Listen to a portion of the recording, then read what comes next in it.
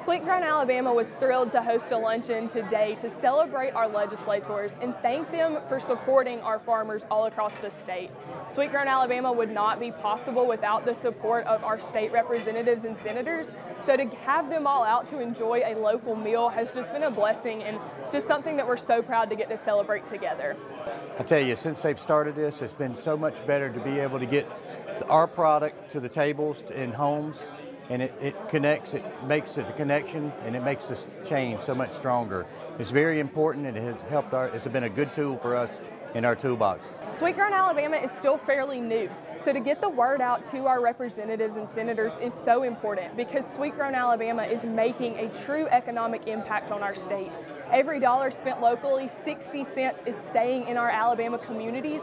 So while we're a marketing program and we have pretty logos and nice displays, this is really an economic development program. So to share this with our representatives and senators, to show them what our farmers are all about is something that SweetCreek Alabama is truly focused on, and that's part of our mission.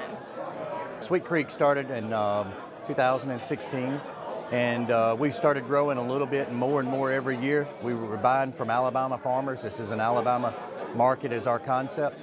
And I tell you, it's really taken off more of as a larger agritourism.